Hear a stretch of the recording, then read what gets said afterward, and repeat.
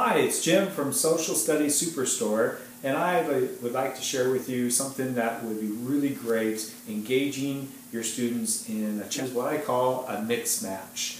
A mix match is when students make connections between those different terms and concepts, and they begin to think critically. And what they have to do is they have to create specific categories. And here's an example I have for my World War I unit.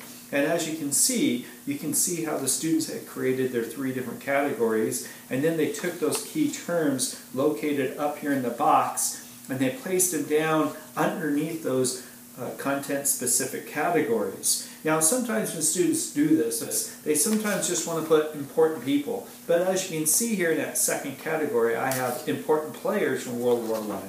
Or look at this category here, items used by nations in support of the war during World War I. Those are very specific categories. And then look what they put underneath of there.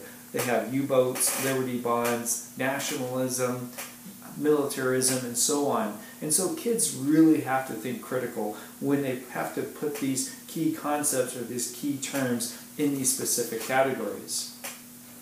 So what I've done for you to save you time is I've created an entire 20th century unit of these mix matches, and that saves you a ton of time. You can get the whole unit, and there's 16 mix matches for only $5. So it starts with the progressive unit, stretching all the way over to the Clinton administration. And these are very, very useful, great ways to engage your students using these mix matches. So I encourage you to go to my website, Social Studies Superstore, and download this engaging mix match review, or check out any of the activities I have and download them.